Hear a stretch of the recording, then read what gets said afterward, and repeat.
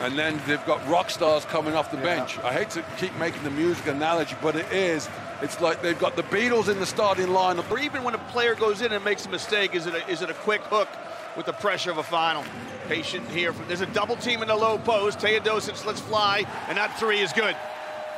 The three-point shot is dropping for Teodosic. Now he's got the ball in his hands, and his pass almost intercepted by Andrew Andrews, and it just falls into the lap.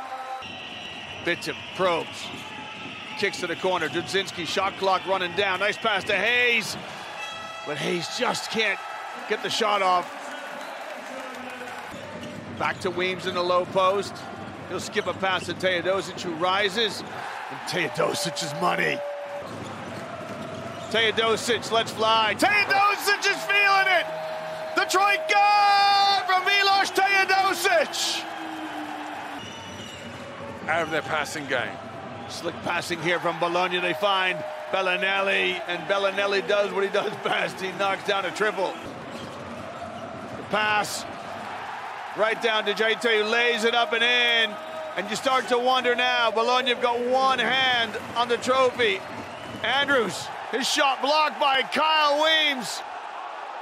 Pass ahead. Andrews, the block from none other than Kyle Weems, who's been Superman tonight. Founded back in 2014. Look at Teodosic, what it means to him. It's a EuroCup championship. It's a ticket to the EuroLeague. Yeah, they return back to the EuroLeague.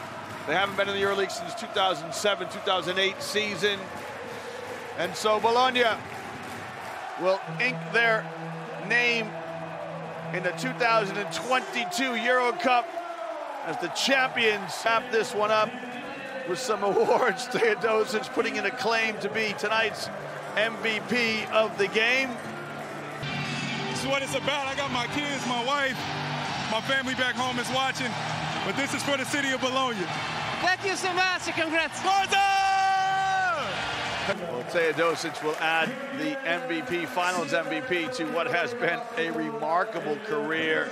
It looks like Bellinelli is going to get the first touch, and fitting because Bellinelli, of course, hails from Bologna originally, and he gets to raise the 20th edition of the 7 Days EuroCup, the 2022 champions, Virtus Bologna.